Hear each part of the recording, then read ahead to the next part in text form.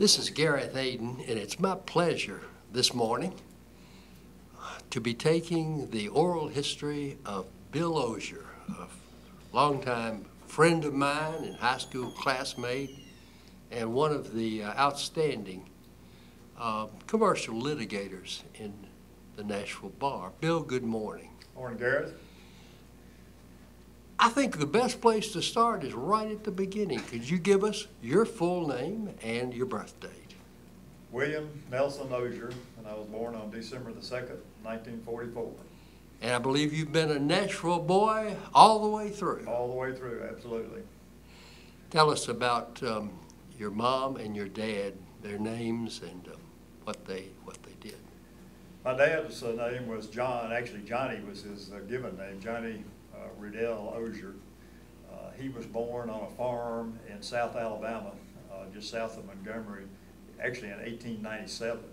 I was a child of a second marriage, so you know, he saw lots of changes in the world over his career and lifetime. My mother was Mildred Chumley, was her maiden name, Ozier, and her family, she was like a third generation Nashvilleian. I mean, she went to Tarbox School in Hume Fogg and grew up in Nashville, went to Peabody for a couple of years, and then went to work actually with my dad in his business.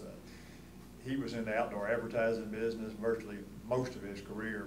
He moved to Nashville in the 20s, and he became the manager of the General Outdoor Advertising Company plant here in Nashville, and then he bought his own company and operated it up until the late 60s, when I decided I was not going to go into the family business and become a lawyer, and he sold it. So, and I have a sister, Millie, who was 6 years younger, and she lives here in Nashville as well. So, and we have married Ann Lewis, who Ann and I met at Vanderbilt. She was a cheerleader, and the first date we had, she was actually named the homecoming queen, which neither one of us knew.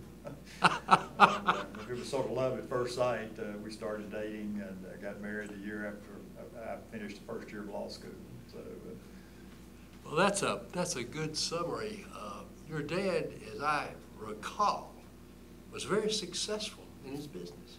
He was, you know, and he was pretty amazing. As I said, he was born, his dad was a farmer. His father actually fought in the Civil War. He was drafted when he was like 17 years old, right towards the end of the war, and was discharged in Greensboro, North Carolina after the war ended. But he lived through Reconstruction in South Alabama. And my dad, as I said, was born in 1897. The first presidential election he voted in was 1920, and he voted for Harding, who was a Republican, and his dad just about disowned him because Republican was a nasty word down in South Alabama.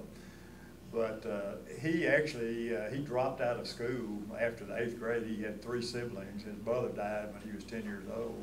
So he went to work to help support the family. And so he had no formal education at all. He was self-educated. He had an older aunt who lived in Montgomery, who he lived with for a while, who taught him manners.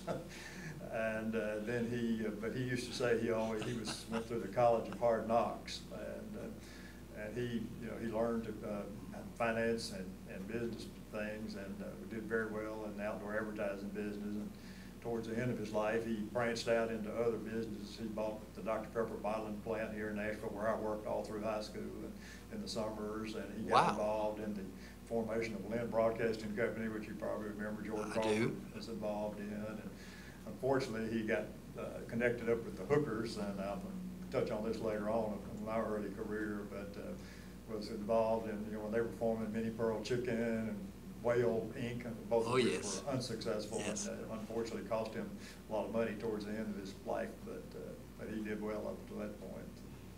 Where did you go to grade school, Bill? I started, when I was born, my family, they lived on a farm in Goodlettsville, which interestingly enough had belonged to the Bass family, same family as Mr. Bass, Jim Bass. And they moved into town when I was 3 or 4 years old over on Cedar Lane. So I started at Stokes, first grade, and then they moved over on Estes-Wood Drive right down the street from Harford Hall in 1951, and so I moved over to Julia Green in the 2nd grade, went through Julia Green to the 8th grade, and then MBA to high school.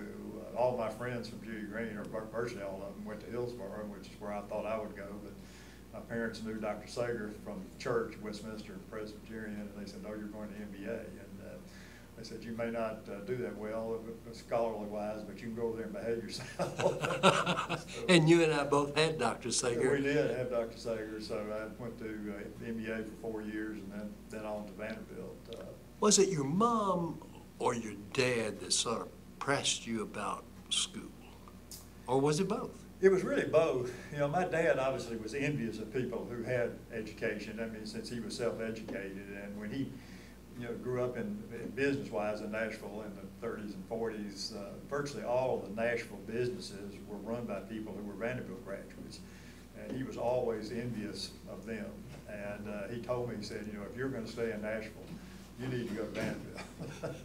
And when I guess could have gone anywhere from high school, but when you and I both did well grade-wise, and I didn't even apply anywhere else. I applied for early admission to Vanderbilt, and of course got in, and never regretted it a bit. But well, I think that was true when we went through school, that Vanderbilt was the place, because it was a little bit Nashville-centric, but I think it's changed. Yeah, it was definitely a southeastern-oriented school, and a lot of people from rural Tennessee and a lot of Nashvillians. I mean, there were a bunch of folks from our class at MBA who came to Vanderbilt, went to Vanderbilt. So it has changed considerably. It's very international now and diverse. Well, you were, in a way, the way I was. I was headed to West High School rather than MBA when my dad popped the news to me. Tell us about your MBA experience, and any problems getting adjusted, and how you did. I had some excellent teachers at Judy Green, so I was really well prepared for MBA. I had one teacher who I had both in the 4th grade and again in the 8th grade, named Miss Subtle, and she was terrific. She had a son who was a little bit older than my contemporaries were, but he went to Hillsborough, and she sold world books in the summertime, but she was a terrific teacher. And I had some other teachers that were really good. We had a little principal who was like 4.5 feet tall, Mrs. G.C. Mathis. And in our 8th grade year, she would come in and do a math class one day a week where everybody stood, and she would ask questions, and if you didn't answer it immediately, you had to sit down, and she moved to the next, and it was almost like it was pressure, which was good training, but it made you think quickly, and it was a broad range of math type things. So I was well prepared, and we suffered through the first 6 weeks at MBA in the old gym, which was the study hall. And after the first 6 weeks, I didn't know there was such thing as a privilege list, but found out I was on the privilege list, so we could leave study hall and go study wherever. So we had some really, really good teachers, I thought, at MBA. Mr. Carter had just come like a year before and started to institute discipline that had not been present at MBA very well, at least before then. And I played freshman football and JV football and JV basketball, maybe JV baseball, and then we played football together for a couple of years at high school. And I did a lot of different things. Coach Owen named game captains for some reason our senior year, and then we elected captains at the end of the year. So I got elected captain of the football team. I was the editor of the Bell Ringer, this newspaper, and did well scholastically. And so it was a good experience, and made a lot of good friends that we've maintained friendships up to today. I mean, 60 years later, Charlie Ray, Frank Whitworth. That's right. Charlie Ray was your classmate and my classmate at MBA, and you both were at Bass Berry. So yeah, we've ended up being together a long time. In fact, Charlie was interesting. When I decided to go to law school, I applied to Vanderbilt and I applied to Harvard. Charlie was at Amherst and he applied to Harvard, got in, I got in.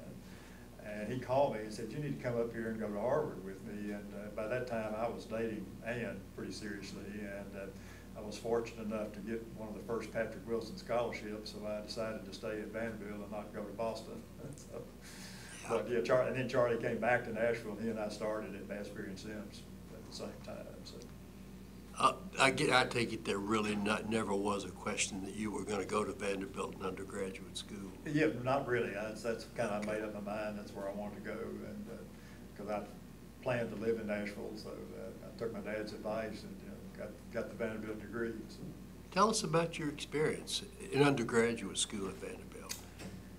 Well, it was similar to my MBA experience. Obviously, it was bigger, so I didn't do quite as many things, but. you know, it was a great experience. I had some teachers in a variety of subjects that I thought were really good, and I enjoyed one of whom was your dad, who was always one of my favorite professors at Vanderbilt. He was great. And so I was an English major, which turned out, I think, to be a great major for being a lawyer, because so much of law work is written for being able to write well and express yourself is really important. But he and Walter Sullivan, who in the English department was my advisor, who described himself as the last surviving Tory many times. For my science requirement, you know, as you well remember, freshman chemistry at Vanderbilt was the weed out course for everybody who came to Vanderbilt to be pre-med, so it was really hard. I thought, I don't need to do that. So I took geology, which was really interesting, and I took the freshman geology course Dr. Jewell taught, and they told us, you know, so once you've taken a geology course, you'll never drive through a road cut without looking at the rocks, which is really true, you know, 50 years later.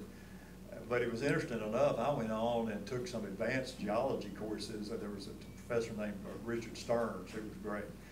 And I actually had a minor, hours-wise, in geology. My official minor was French. We had a great French background at MBA with Miss Hollins and Catherine Mims, whose dad had taught at Vanderbilt in the English department. And but that was good. And I got involved in, you know, I played intramural sports, and I was involved in the fraternity, and got president of the Interfraternity Council my senior year, which oversaw all the behavior of the fraternities, so I worked closely with the dean of men. Fortunately, people, you know, mostly behaved in those days, so at least nobody got kicked off campus, as I recall. So. Which fraternity were you in? So, which one? Which fraternity? Carried Delta Zeta. Yeah, well, I should have known. I mean, really. Again, the Nashville connection was strong with the Phi's. Exactly. Exactly. But yeah, a lot of us, we had a relatively small pledge class, and we've stayed close over the years as well. So, you know, Joe Binkley, one of our NBA classmates, Joe Ray Woods, Mike Doyle, Frank Wentworth, we were all pledges at the same time and went through together. So. When did law school sort of come on your horizon? You know, I was trying to think back about that, because we did not have any lawyers in our family, and you know, I didn't know anything about lawyers other than what I saw on television for the most part. But I guess it was when I was maybe a junior at MBA, Westminster Presbyterian Church, for the youth group, sponsored a trip to what was then Southwestern in Memphis, Red Rose, for like a vocational assessment weekend. And we took tests and did interviews, and they told you what your interests seemed to reflect. And mine came back strongly, you know, for being a lawyer. And I never really thought that much about being a lawyer. I sort of assumed I'd go into one part of my dad's businesses. I worked at the bottling and Dr. Pepper plant during the summer of all 4 of my summers in high school. And I liked the bottling business. For some reason, it was more interesting to me than the outdoor advertising business. I'm not sure why exactly, but it was kind of a secondary thing for him. But then he sold the bottling plant while I was at Vanderbilt, so that sort of took that off the table. So I thought, well, maybe I'll apply to law school. I took the LSAT and did well on it, and said, well, maybe I'll just go to law school. And you know, never had any regrets about that. And after my first year, he asked me, he said, do you think this is what you want to do? I said, yes, sir, I do. And he said, okay, I'm going to find a buyer for the outdoor plant. My sister wasn't interested in taking it over. Right. So, right. That sort of sealed the deal. Once he sold the plant, I was committed to becoming a lawyer. Tell us about law school, Bill. What the first year was like, and some of the professors that really made an impression on you. You know, we had a great class in law school. You know, it was the first year for the Patrick Wilson program, which is, you know, a merit scholarship.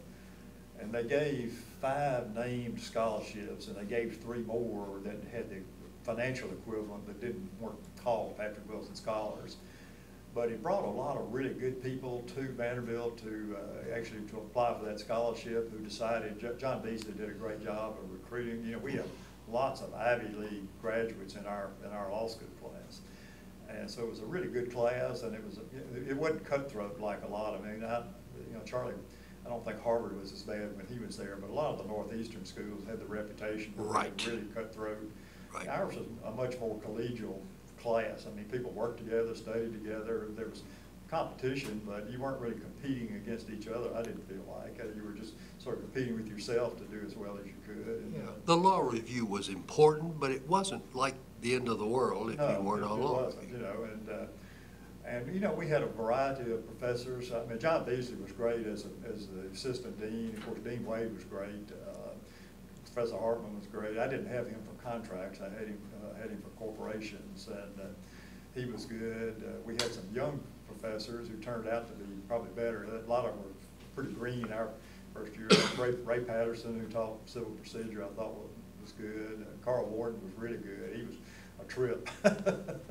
None of us will ever forget his staged crimes that committed in the classroom to show people what the value or lack of value of eyewitness testimony. And it's odd that you mentioned that, because just a week ago, Alan Lentz gave his oral history. And I think it was in Alan's class, 2 years behind us, that the police were called. And I think that put a real dent in the program. Yeah, it kind of did himself year after year. Tell us what you recall about what Professor Warden did and the reason that he did it when he would stage these things. Right. Hal Bigham was my advisor my third year for my note, and he was good. And Yep. taught us UCC, which was pretty dull, but so that was sort of new on the horizon. People wouldn't believe that. Just like the federal rules of procedure were pretty new when we got out of law school, so it'd been sort of haphazard before that. I think you were law review. I wasn't on law review. I was an assistant case editor. And you remember you ended up pretty high in our class, didn't you? Yeah, I'm not sure exactly how we finished. They didn't publish the results. I'm pretty sure Dick Berry was probably first, and Sam Laprelle, I think, might have been second. I carried the banner at graduation because neither one of them went through graduation for one reason or another, and so I was fairly high up there, I guess. But you know, well, there were a lot of us sort of clustered at the top. During the summers at law school, did you work? I did. You know, the summer before we started law school, my dad knew Alf Rutherford, who was the circuit court clerk.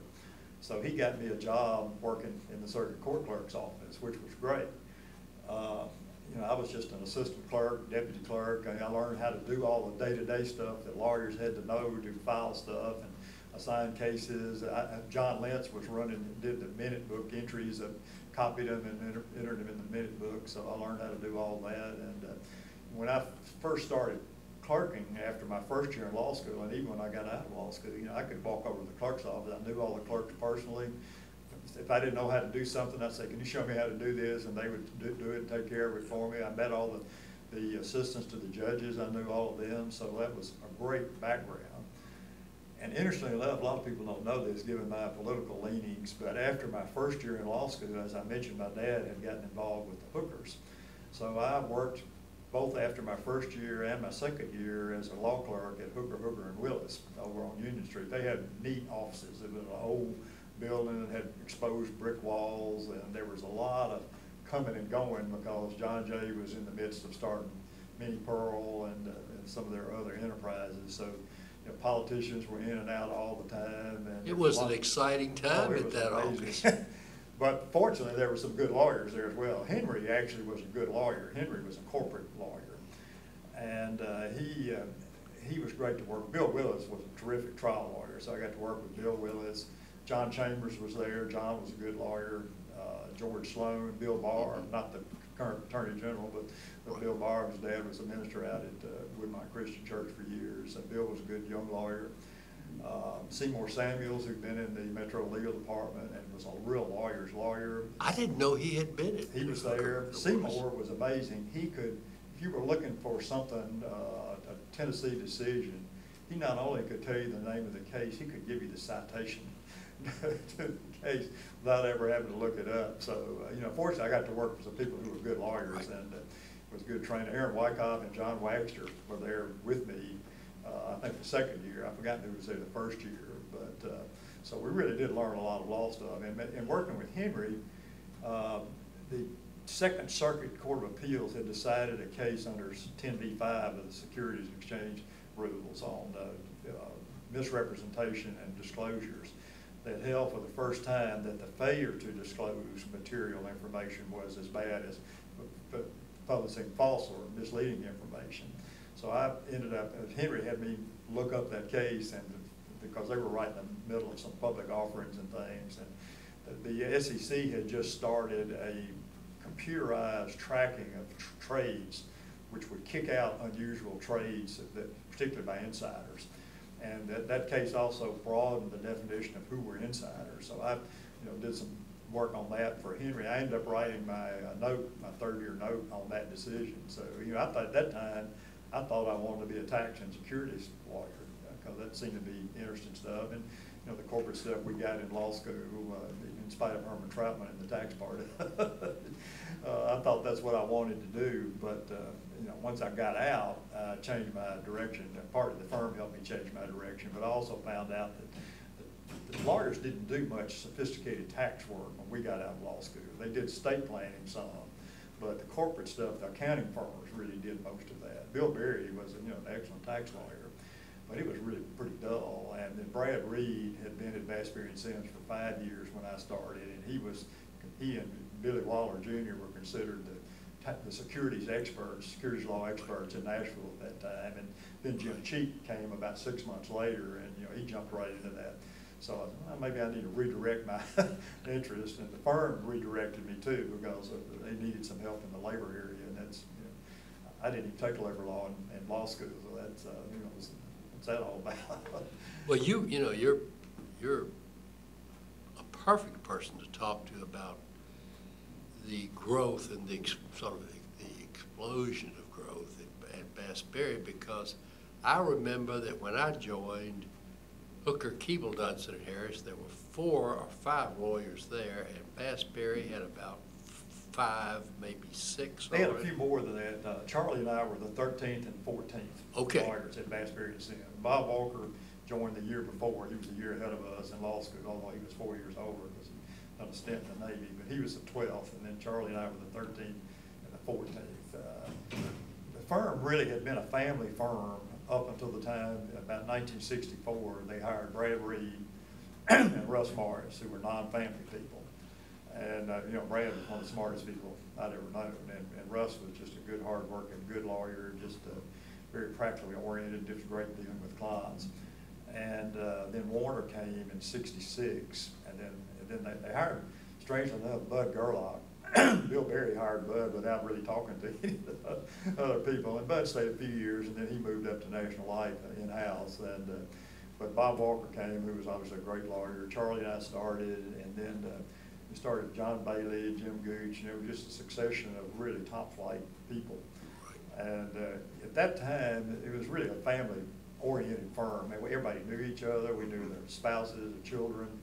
People came to the hospital when we had babies and visited, and it was really just like a small fraternity, a very close-knit group. And fortunately, we had great mentors. I mean, Mr. Bass was fabulous, and he always took a great interest in the younger lawyers. Ted Pappas was really good to work with. They were as opposite as they could be, personality-wise, but Ted was great to work with. And Ted really sort of started pushing the firm to grow and to become a totally family firm. He pushed them to start hiring more people and, hiring top people.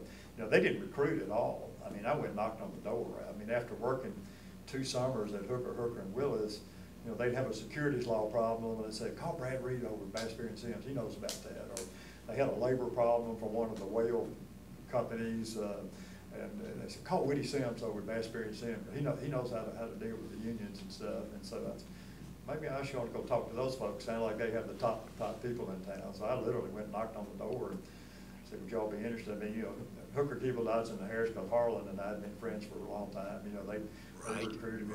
Ewan and Dale, Luke Connor, and the group, they recruited me. Mr. Gullett's firm recruited me because he knew the Patrick Wilson people. There were 3 of us who were Patrick Wilson scholars. They tried to hire, and they offered $10,000 a year, which was unheard of in Nashville. Oh, man. At that time. So I think Hooker Keeble was maybe $600 or $650, and Ted's offer was $750, and I negotiated him up to $800, and he said, I knew you were going to become a labor lawyer when I hired you, because you negotiated me up on the salary. And I remember we'd been there 6 months, and Ted would come in your office.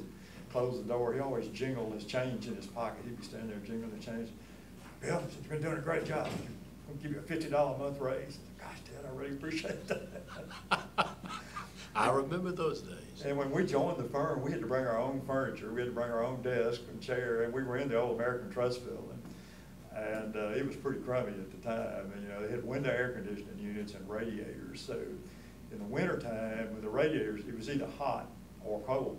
And the pigeons would get underneath, and there's probably the same thing over the Nashville Trust Building. The pigeons would get back to underneath back. the air conditioning units, and they would make so much noise, you had to whack the air conditioning unit to run them off to talk on the telephone. And, who else was in the American Trust Building? you know, there were a lot. Waller was there. That's what I thought. Let's see. Carpenter firm? Veneer Herod, carpenter firm. It was almost all law firms at that time. Right. And, you know, you pass each other, Veneer Herod, you pass each other going up and down. McCarley, Shuman, Pride. You know, they had a tradition. We had 2 floors. We had the 10th floor and the 11th floor. And we had a little library that was, you know, about the size of this area right here on the 10th floor. And at 10 o'clock every day, it was a coffee break. And if you weren't busy, you'd go down and sit and drink a cup of coffee and eat a cookie and just, you know, talk about whatever, politics, sports, or legal questions. And it was so, you know, collegial that Olin White would come up always. He would entertain. He was very entertaining. He'd come up. Lewis Pride or Mr. Shuman would come up, or something. You know, not many of the Waller people. I don't remember any of them, but people from the smaller firms would come up and sit around and just shoot the breeze. And it was a great way. You got to know other lawyers and know what was going on. And we tried to continue it when we moved over to the First American Center, and it did for a while. But as we got bigger, it just became more difficult. You know, you just couldn't get that many people together, and people were busier and exactly moving, doing stuff. Tell us for a minute about your career and how you developed in these, I guess you would say, the labor commercial litigation area. Tell us about that. Well, you know, our firm had a history of being sort of the leading labor firm in Tennessee, because Mr. Cecil Sims became a labor lawyer when the National Labor Relations Act was passed in the 1930s, and then Woody succeeded him as being the firm's guru in labor and employment matters. And then when Russ came along, Russ got that. You know, when we joined the firm, we did a little of everything at first. And we did it. We searched titles. We represented Dobson and Johnson, which was a big real estate firm, and we had 4 or 5 titles to search. Every 2 or 3 days, we'd go down to the title company downstairs and over to the courthouse, search titles. We represented First American, so we did everything from repleving cars that people had stopped making their payments on, or enforcing a note and deed of trust. We represented Coons Big K Corporation, which was just beginning to grow. It was kind of a predecessor Walmart. You know, they had sort of discount stores, and every one of their stores was a separate corporation. So we created a lot of those corporations, you know, did the paperwork, filed all the stuff with the Secretary of State's office, and we usually ran it. We were runners. We'd run stuff up to the state, file it over to the courthouse and file it. And one of our trips we had to make was from our office at 3rd Union to the federal courthouse, which was a pretty good hike in the summertime. But we learned, the people before us taught us the route. You could go up through the arcade, through Kane Sloan's and Kastner's, through the Sears store at 8th and Church, and then you had the long walk down 8th Avenue over to the corner. But you kind of, you know, you could stay out of the rain and snow or out of the heat a little bit going through all those different things. So we did a little of everything. But when I joined, as I said, I thought I wanted to be a tax and securities lawyer, but Russ Morris was doing the bulk of the labor and employment work at that time, and he was really busy. He was representing, Carrier had built a plant down in McMinnville, Tennessee, and Russ was representing that plant. And they had another plant over right outside of Memphis in Collierville. It was called Day and Night Manufacturing Company. And Russ was spending a lot of time at Day and Night. They had a campaign, the union won, and then they had to negotiate a contract. So they came and said, would you be willing to help Russ out a little bit on the labor stuff? And I said, well, yeah, but I don't know anything about it. They said, well, you know, you can pick it up, you can learn it. So I started going to some seminars. I went with Russ and worked with him on several matters. We represented the Newspaper Printing Corporation, so we got involved in some of their disputes with their various unions they had at the time. We had Baird Board Printing Company was a client, and we had some stuff going on with them. We had a client in Lebanon, Precision Rubber Products, that had an election and lost, and so I worked with Russ. Russ had been thrown into the water by Woody Sims, and he sort of threw me into the water, and I learned on the go, so to speak. One of my first, I think it was my first argument at the Sixth Circuit, was an NLRB case that we had handled for a little small firm here in town. A guy got fired, and he claimed that he had been engaged in a protected concerted activity, which is the definition under the National Labor Relations Act. But they said, well, he was just a complainer all the time, and the NLRB had found against the company. They said, well, he was engaged in a concerted activity, which meant you had to work with or on behalf of other employees. And trying cases before the NLRB was interesting because it was kind of a stacked deck. When the union or employee filed an unfair labor practice charge, the board would investigate the charge. And we would provide affidavits from our witnesses to say why we didn't violate the law. And of course, they would get statements from the union folks, the employees. Well, you didn't have there was no discovery.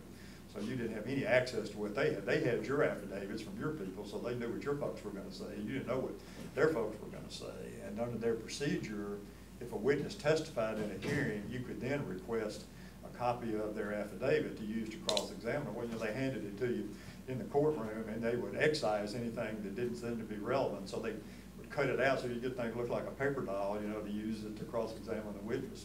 And then the administrative law judge, who were NLRB employees, was your judge.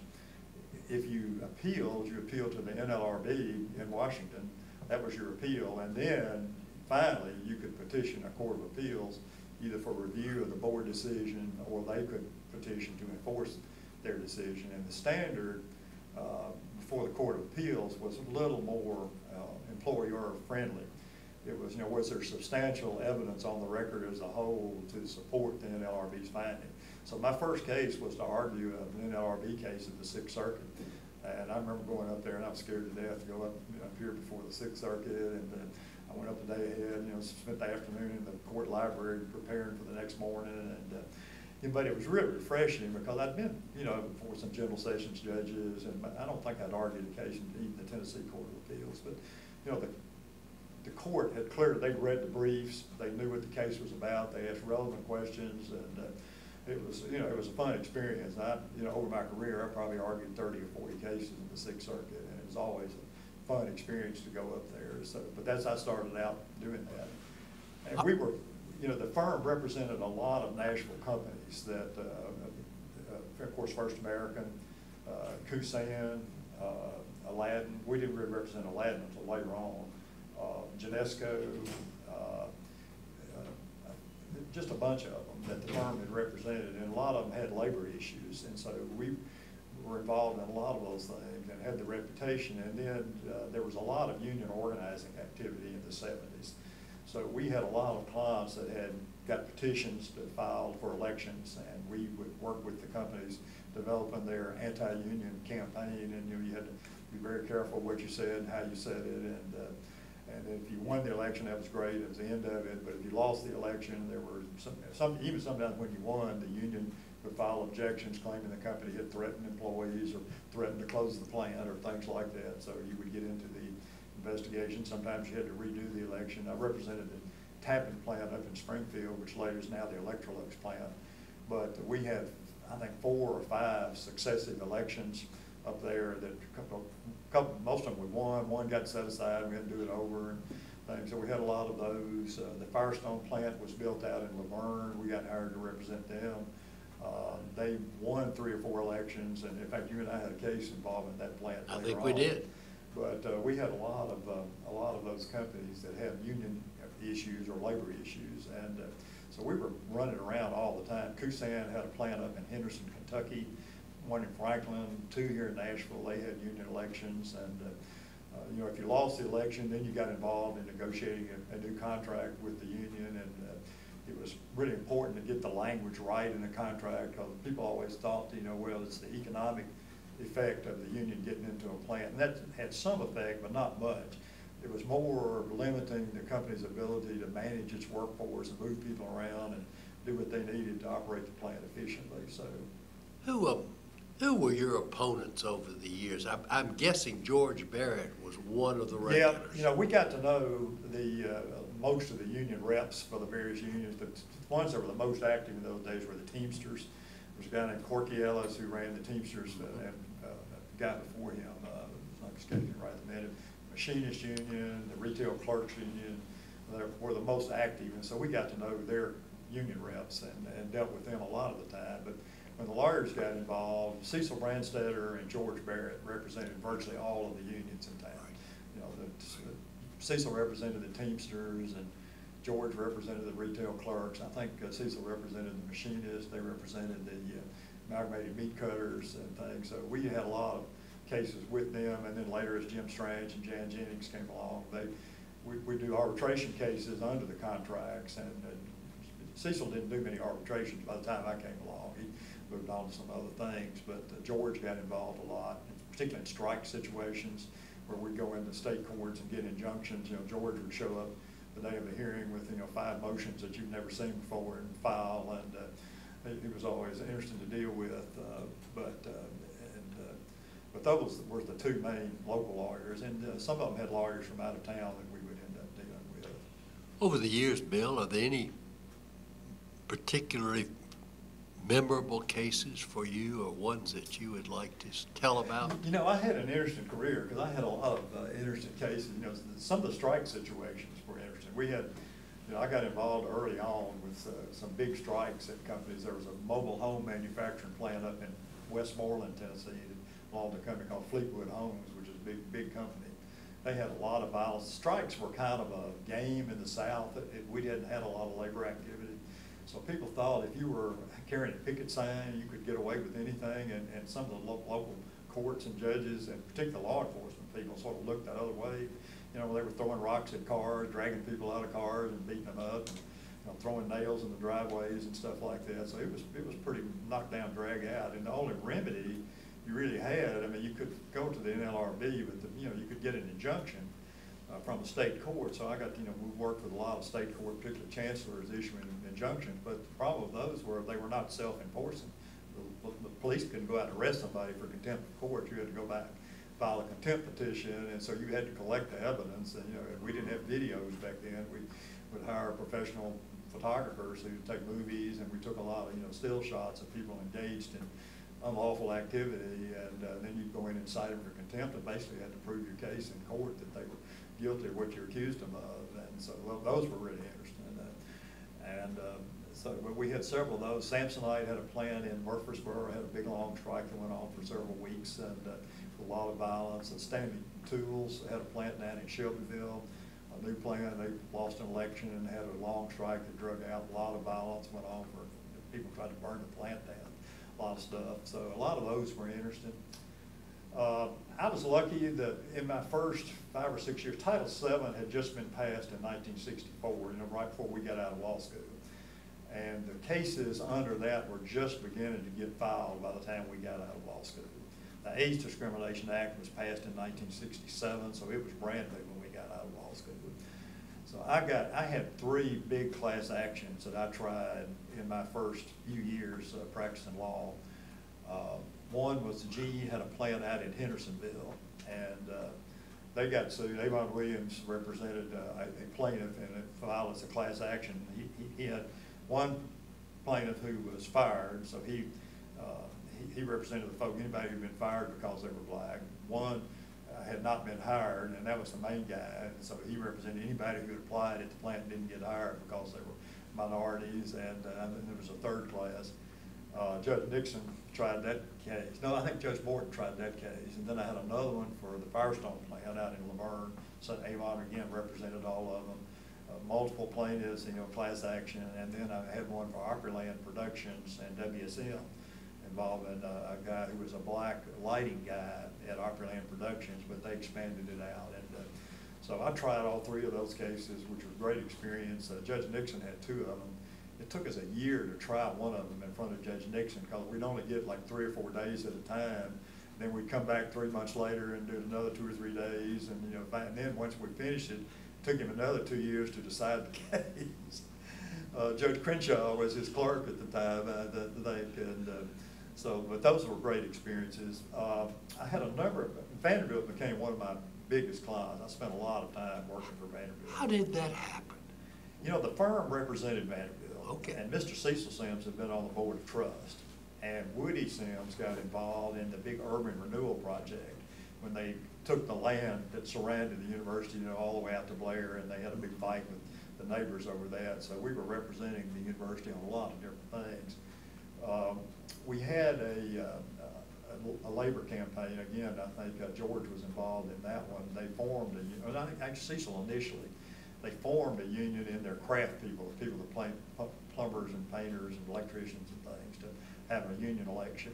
And Russ and I were involved in that. And the union, they were successful, but they only represented a relatively small number of people at the university. So I got involved in negotiating the first contract for that. Jeff Carr, who was 2 years ahead of us in law school, had started at the university after he graduated, primarily working in the alumni development office, doing wills and trusts for people giving donations to the university. And they named him general counsel, I think the year we got out of law school, 69 maybe.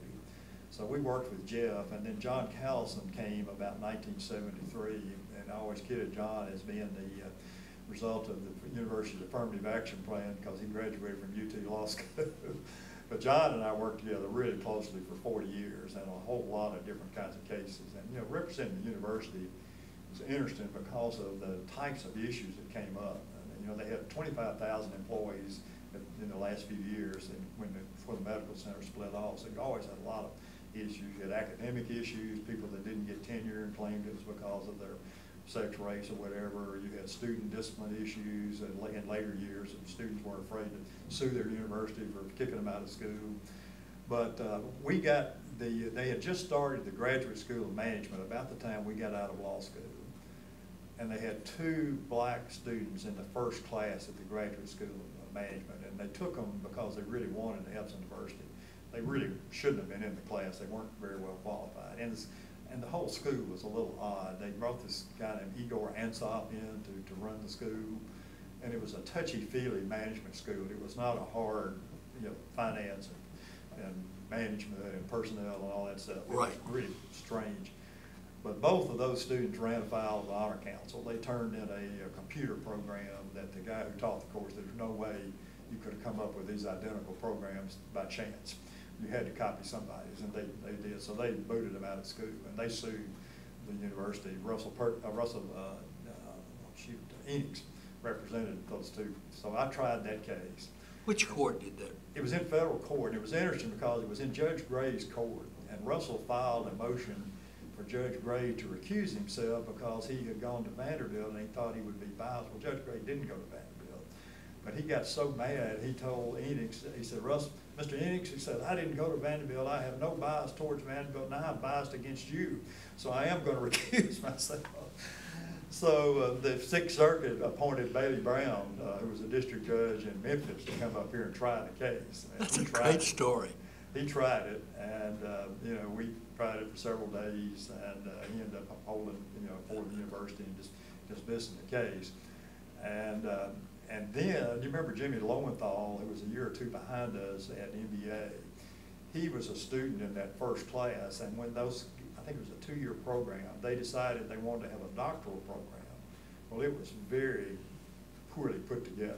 I mean, it was kind of a, you know, we'll figure this out as we go along sort of thing. Well, the students paid their money and started into this doctoral program, and it was a disaster. It basically just fell apart.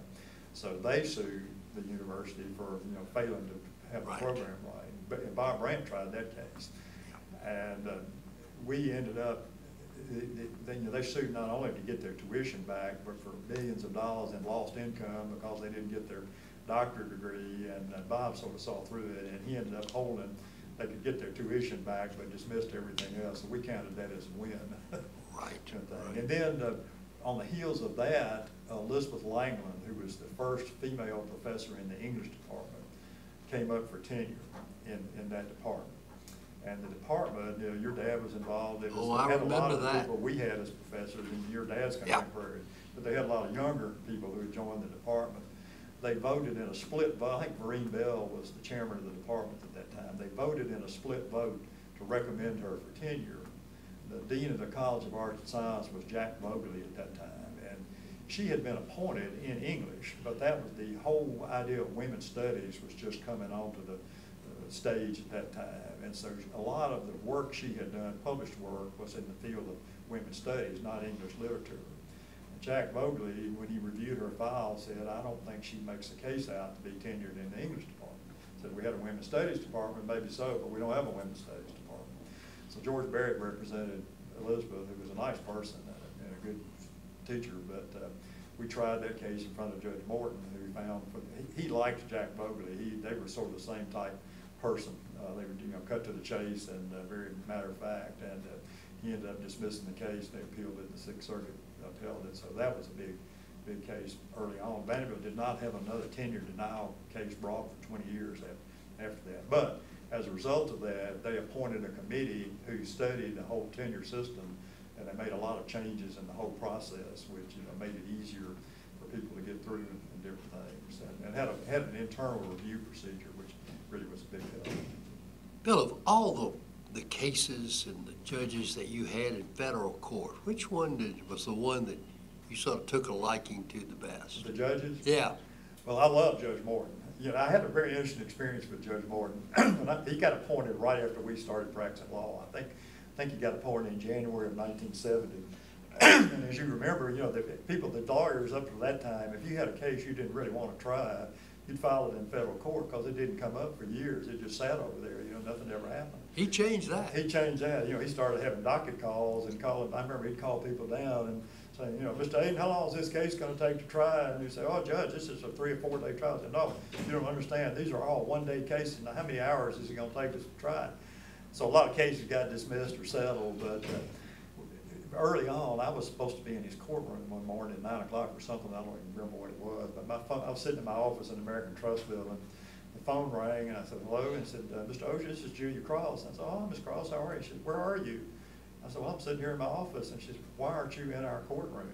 I said, "Oh, crap." I made record time to get from 3rd and Union to 8th and Broad, and got in, raced into the courtroom, and Judge Morton said, "Mr. Ozier, everybody's entitled to one mistake. You've had yours." That sounds he and like I Judge thought Morton. alike. He was a cut to the chase guy, which I was. That's the way I tried cases. Probably why I was maybe not as good with juries as I was in front of judges, because with a jury you do things and you back up and do it over again, and you do it 3 or 4 times, make your point. Judge Morton was, "I want you prepared. I don't want lawyers shuffling papers up here at the rostrum.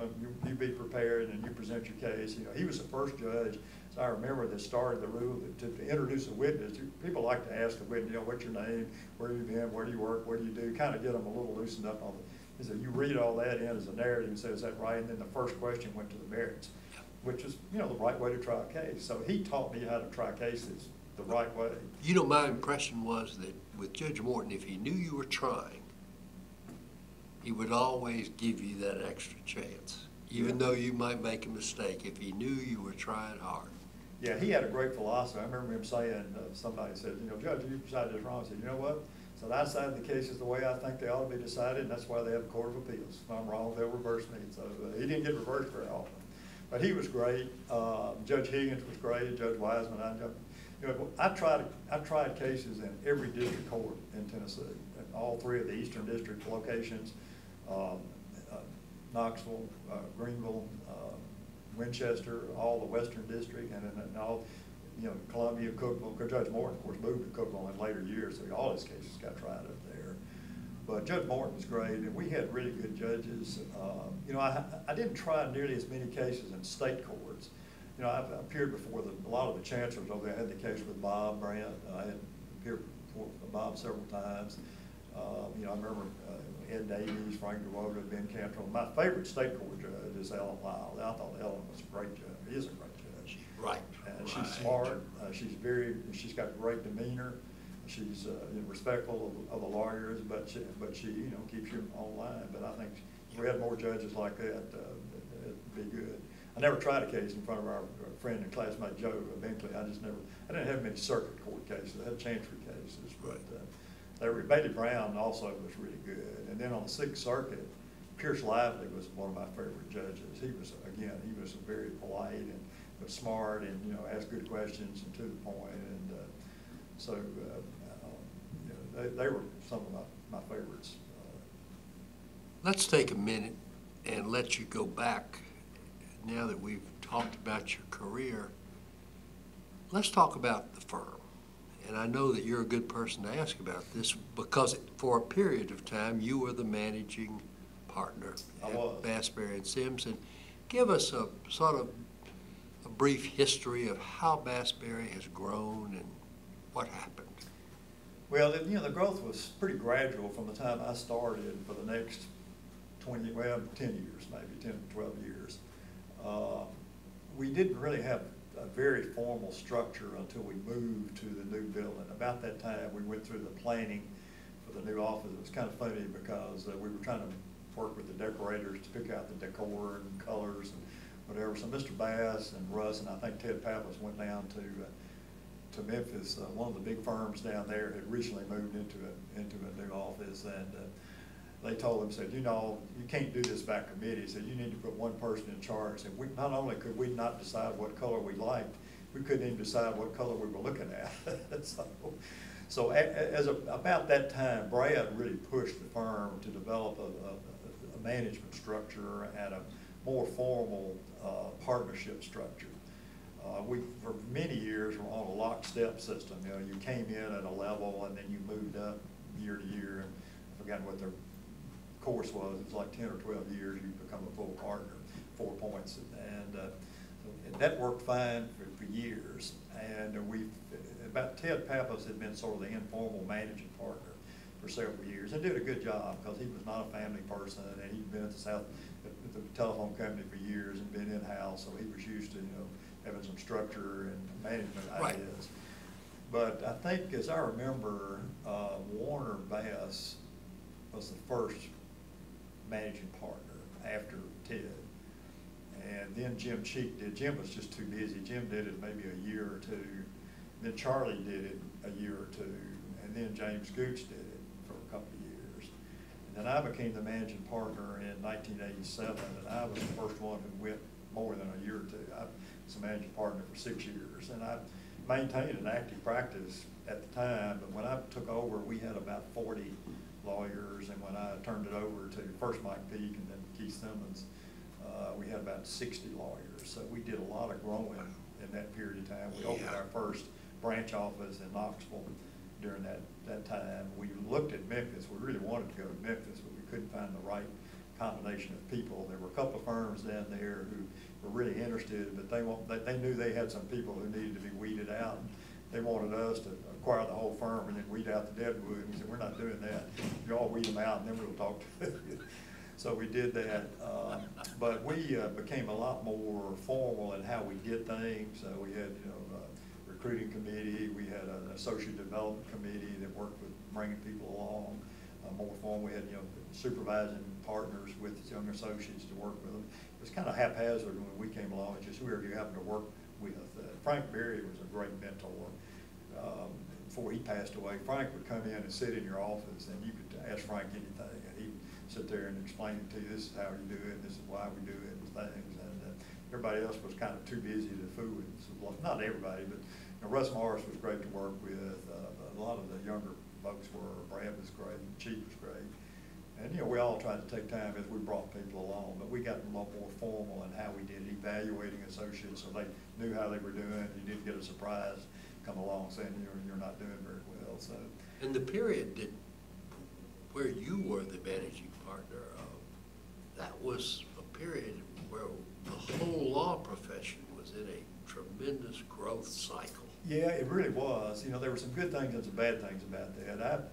You know, being in the labor and employment side, we began to see more competition from out-of-town law firms. There were a lot of specialty labor law firms in particular when I came along. Most of them are headquartered in Atlanta. They had big firms down there. And, you know, we were sort of the leading firm in Nashville, and then some other firms started doing more labor practice. But I started having a client seminar every year for our clients, and we weren't inviting people off the street. But we had a lot of great clients, and we didn't see a lot of them very often, so we would do a day-long seminar. and do an update on the law and discuss some current topics and have lunch and cocktails afterwards. And we started a newsletter sent out on new developments and things. So we kind of started a little bit of that marketing doing that, but it became much more pronounced for the firms as a whole. Everybody had to have a brochure and all kinds of stuff to try to market themselves to clients. Clients were doing more competing for the business instead of just sticking with one law firm for years and unless something really bad happened, and right. we kept them. Right. And we had a lot of clients that had been clients of the firm for many years that we're fortunate to have. But it did change a lot. And how did you manage to grow so aggressively, but still keep a high quality of attorney? Well, we had we've always recruited at Vanderbilt. We hired a lot of Vanderbilt graduates. As the UT Law School began to improve, we started to hire people at the very top of the UT classes. We then expanded out. We went to North Carolina and Duke and Virginia and W&L, sort of the top southeastern law schools who had people who wanted to stay in the South, didn't want to go to New York or Washington or Boston, the big Chicago, the big cities. They wanted a quality of life for their families that Nashville offered. And we had this sophisticated law practice with a better place to live, and so we were able to attract some really good people to come here. And we lost some over the years to in-house positions or to other law firms, but we were able to do that. And we really worked hard at getting good people and people that would sort of fit the culture of the firm. And after you reach a point, it gets harder to do that. When once you pass 100, it's sort of hard. I mean, you still get good quality, but it's hard to get people who really want to spend their career. How did the sections break down, Bill? How did that work? Well, we started that actually, I think before maybe I became managing partner, but we formalized it with practice heads while I was managing partner. We had a litigation group, and I think Bob Walker was probably the head of the litigation group originally. We had a corporate and securities group, which either Brad or Jim Cheever, the two of them, had. We had a tax and estate planning, which James Gooch did. We had the labor section, which Russ and I kind of headed up. Charlie we had the bond section and a commercial section, real estate. They were sort of lumped together, the bonds and commercial law, the real estate folks and all. So we had about 5 or 6 practice groups with a practice head that sort of ran those, and they looked for people that would fit in their group primarily, and that helped maintain some of the congeniality of a smaller group rather than everybody having to be part of a great big conglomeration. And following your term, then very shortly after that, Keith Simmons became managing partner for many years. I had to sort of pick my successor, and I narrowed it down to Mike Peake and Keith Simmons. And I sort of picked Mike, and Mike didn't like it. He did it for maybe a year, and he just didn't like doing it. I mean, Mike's a great lawyer and a great guy. He didn't like sort of looking over people's shoulders and telling them what to do and things. So he stepped down, and Keith became the managing partner for life. He did it for 16 years, and that's a long time. But he basically gave up his practice. I mean, we were big enough by that point in time. You couldn't be a full-time practicing lawyer and a managing partner.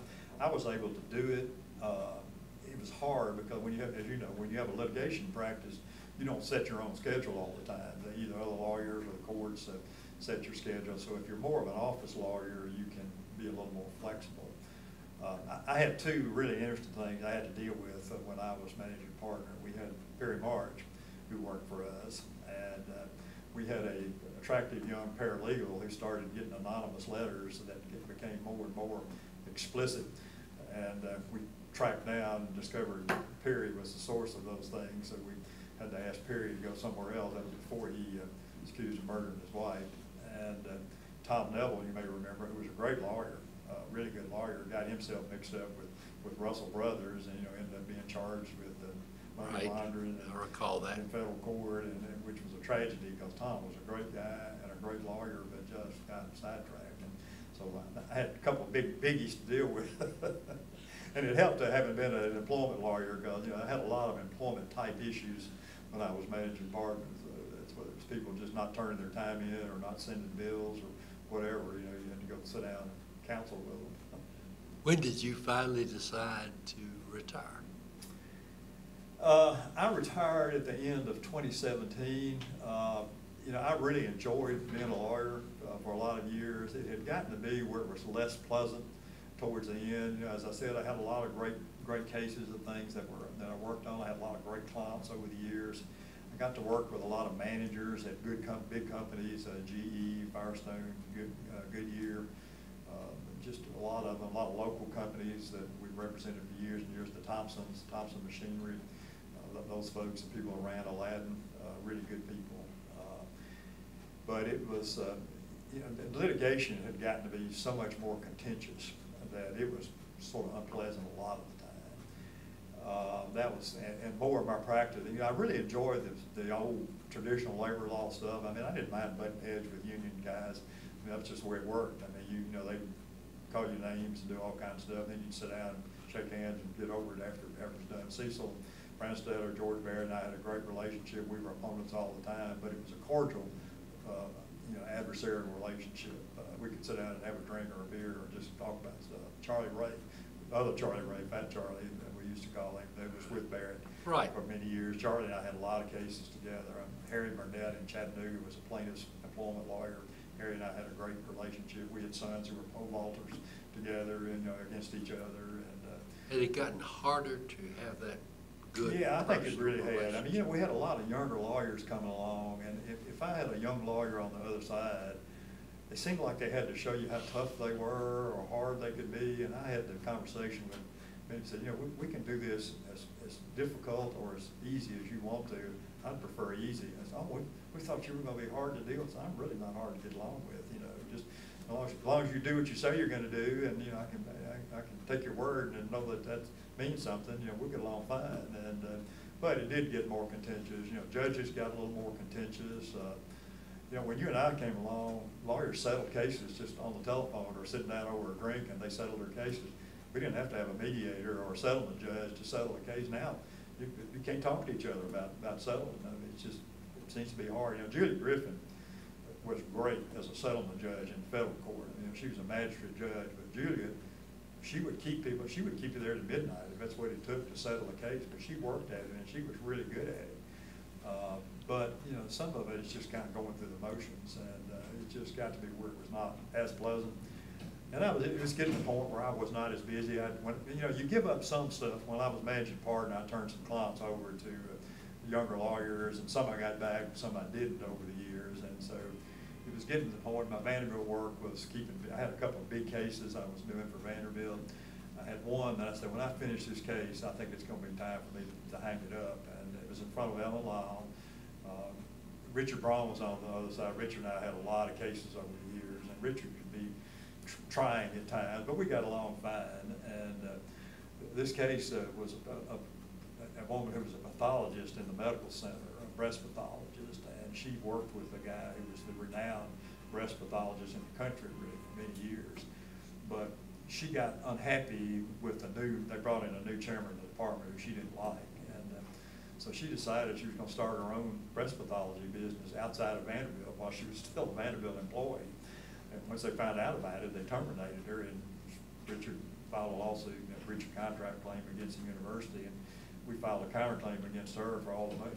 She'd taken in like $150,000 for that period of time. We filed a countersuit. Ellen dismissed her claim, and Vanderbilt recovered $150,000. That's a good time to retire. That's a good one to quit on.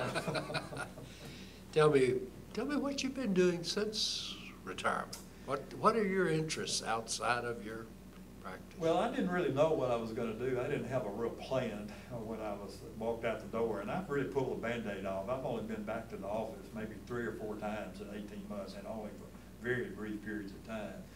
Right before I left, back when I was growing up, I had a model railroad, and then not too long after Ann and I got married, we moved, and I had a room downstairs, so I built another model railroad when my kids were little. And when we moved, I dismantled it and never put it back together. So that's one thing. I thought, well, maybe I'll do another model railroad. I didn't have a great place to do it in our current house, but I was looking online to see if there were any hobby shops left in Nashville, and there weren't many. But I came across the Nashville Steam Preservation Society website, which is the group that's restoring the old steam engine out in Centennial Park. And I said, you know, that might be interesting. Instead of working on a model train, I work on a big train and big engine. And so I went out and volunteered, and I've done work sessions, and I discovered pretty early on they needed somebody to be a spokesperson for the group to help them raise money.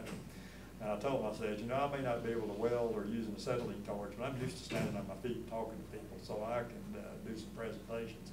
So I have spoken to Rotary clubs all over the mid-state, Kiwanis clubs, groups of people, and been sort of their face person for a lot of things. And I've enjoyed that. I volunteered. Our First Presbyterian Church has got they have a barn and some pastures in the back part of their property out there on Franklin Road. And they decided to start an equine therapy program for adults, where there's one out on Old Hillsborough Road for kids with mental and physical disabilities. They found that relating to horses helps people both with their physical disability. They learn balance, some strength, and just working with the horses helps them. So ours is geared towards adults and include like veterans that come back, you know, with PTSD or physical disability. So I grew up with horses. Even we lived on Estes Wood. We had 2 horses in our back there. And when I was born, my parents lived on a farm and was around horses. So I'm a very overqualified stable hand. I muck out stalls and groom horses and a couple of days a week. So that's given me something to do. And other than that, I read a lot and just kind of been enjoying life. Bring us up to date on your family. Well, Ann, we have 4 kids. Our oldest, Mary Ann, is a physician's assistant in Boise, Idaho. She works with orthopedic groups. She did back surgeries primarily for about 10 or 12 years, but she went back into sports medicine.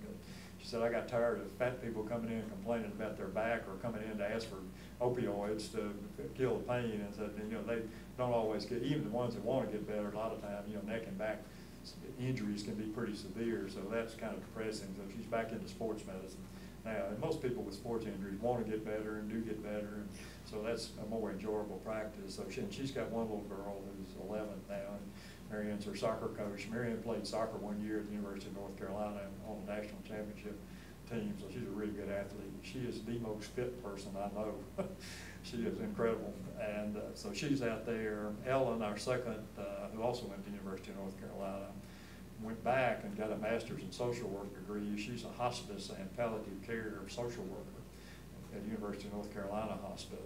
She was a photographer for years. She was one of the first photojournalism graduates at North Carolina and worked for the Durham Herald-Sun for years.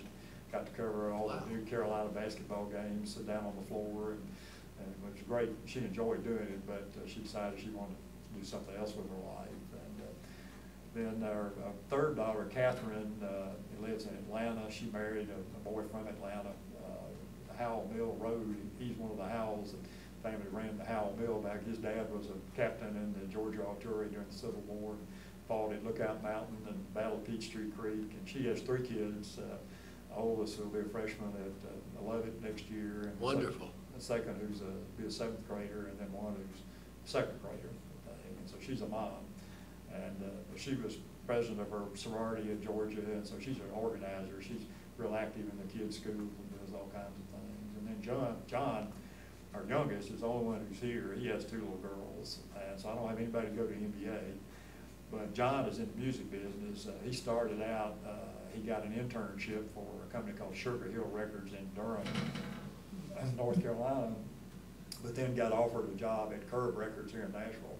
Came to Nashville and worked for Curb for 10 years, and I told him, I said, you're getting a PhD in music, working with Mike Curb, which he did very closely, and he became the head of A&R for them, which is he's a songwriter himself. He had 2 #1 hits that he wrote, actually, and so he's been very successful. And then he left Curb to go to work for a publishing company, not a record label, called Olay Music, which was headquartered in Toronto. He ran their Nashville office for them for 5 or 6 years, and he just recently got hired away from Olay by a much bigger publishing company that has been looking for somebody to start their Nashville office for 10 years and couldn't find the right person. They met John by happenstance and invited him to come up and said, would you be interested in coming to work for us? And he said, well, make me an offer, which they did. So he just started back in March with a company called Reservoir Music, which is much broader than just country music. John's going to run their country music publishing, but so he's here in town. Well, that's a wonderful story. And I've been married 52 years as of last Monday. Bill, tell us, just to sort of cap off, it's been such a pleasure to have you give your history and the history of your office and your family. Any thoughts about law practice and changes, good or bad, that have happened during your career? You know, I mean, I guess that's one reason I decided to retire. When we started practicing law, it was really a profession. I mean, you had a relationship with clients. You were a counselor, and a lot of my clients over the years were day-to-day clients. They would call me once or twice a week with a personnel problem. You know, somebody's not doing this, we need to get rid of them, or we need this, we got this issue, we got a sexual harassment claim, how do we handle it, or whatever it was. And you know, so we had ongoing relationships. A lot of folks in litigation, you know, you have a client, you have one case, and it's like a doctor, you know, once you fix their bad knee, you don't see them again for a while. But my clients were people who I've represented. I have several clients I represented for over 40 years, and they were family-owned businesses. I was on the second or third generation of the family, and had a great relationship. That part I enjoyed. I think the commercialization of the profession, I think, was probably not a good thing. You know, I understand the idea that the public needs to have information to be able to choose a lawyer, but it just galls me to see what I call hucksterism. You know, you can't watch TV without seeing 4 lawyer ads for whatever the hottest new tort is, whether it's you know, Roundup or asbestos or whatever it is. You know, out there trying to get folks to come in and sign up, and I don't view that as a good thing, and maybe it is. I mean, since never was a plaintiff's lawyer. The good plaintiff's lawyers always seem to find plenty of work from good clients and good cases without having to go out and beat the bushes for it. Same thing in the commercial or corporate law. I mean, corporate lawyers, of course, the clients are more sophisticated, so they can find lawyers and pick and choose with a little more intelligence than the average person on the street. But you know, for many years, people hired you because of your reputation. So, you know, Gareth Aiden is a really good trial lawyer. Bill Ozier is a really good labor and employment lawyer. He's who you ought to hire. And for years, we got lots of referrals from small town lawyers, and they'd get a labor problem. They didn't know what to do with it, so they would call Cecil Sims or Woody Sims or Russ or me. And, you know, we had clients all over the state. At one point in time, I had clients from Union City to Copper Hill, and from Kingsport to Memphis. You know, all over the state, literally. And it was great. It was fun. I got to see all kinds of stuff made and worked with a lot of great people. But I think the profession has not improved itself over the years. It'd be hard for me to actually recommend to any of my children to be a lawyer today. You know, what you said about being able to have a real relationship with a client, know them, understand and work with them over a period of years. I agree, I think that's very rewarding, but more and more that's harder to do. Yeah, well, there's lots of turnover at the clients. You know, over the years, I mean, HR people, I worked with the same HR person for years, but you know, the others, every 3 or 4 years, or shorter, you had a new HR person or a new plant manager or a new whatever, and a new general counsel and stuff. So there's always rotation, and people used to go and stay longer. I mean, I forgot what the statistics show now, but a kid coming out of college today is going to work at 4 or 5 different places by the time they're 50 years old. Right. I worked at one. You worked at one. You're at 2 now. You're two now. Bill, have we left anything out? It has been a real pleasure, but I want to ask you if there's something else about your career, your life you wanted to mention, or we covered? No, I don't think so. You know, I don't have any regrets. I mean, I found being a lawyer to be intellectually challenging and rewarding. I mean, I loved writing briefs. I mean, I did my own briefs my whole career. Ms. Lowry taught you how to write? Exactly. Well, you know, actually, Marine Bell didn't like the way Ms. Lowry taught me. I had to learn to rewrite your dad. I mean, I had a lot of great professors at Vanderbilt that taught us how to write. But no, it was, you know, I did my own briefs. I would have an associate do one, and then we used red pens to make mistakes. You know, I'd send it back to them and it'd be red ink all over it. But I told them, don't feel bad. I do the same thing to my own drafts. My first draft is just something to scratch on. So I found that enjoyable. I love doing oral arguments, particularly before judges that knew what the case was about and asked intelligent questions. And you know, I learned very early doing argument. Fortunately, most of the time I went to the Sixth Circuit, I was the appellee. I learned pretty early on to sort of read the court and when to sit down and shut up so you didn't step into something accidentally.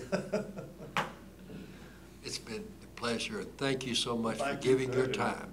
Enjoyed it. Thanks.